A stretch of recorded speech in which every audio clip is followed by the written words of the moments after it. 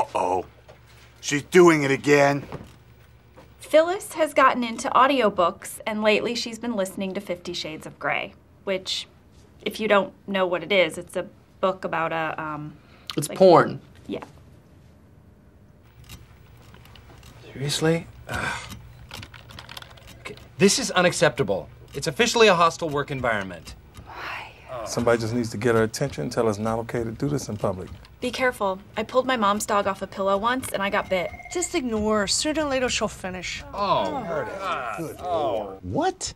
Phyllis is masturbating in the office right now as we speak. Can we skip the color commentary and just have Andy go out there and fire her? Oh, he can't do that.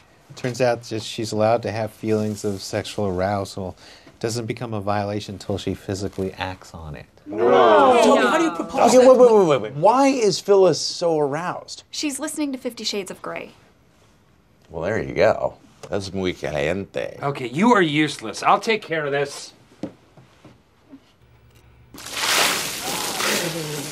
What the hell? It's okay, guys. She's no longer horny.